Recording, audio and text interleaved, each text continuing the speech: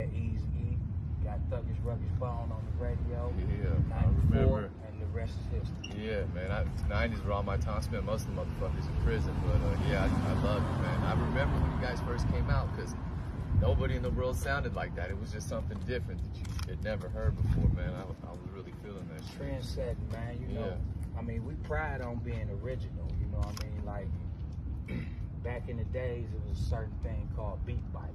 Right. You know what I mean? If you bit somebody's style or said somebody's lyric, then you was a biter. So originality was big back in the late 80s, early 90s, you know what I'm saying? Yeah. So Bone Thugs and Harmony, we wanted to stand out, period. Right, no, you did. You definitely did. Nobody liked it. So just to say this, if you weren't doing music, anything you think you might have been doing, going through it all, anything else you found that you liked, beat making, producing? I mean, if I wasn't a rapper, I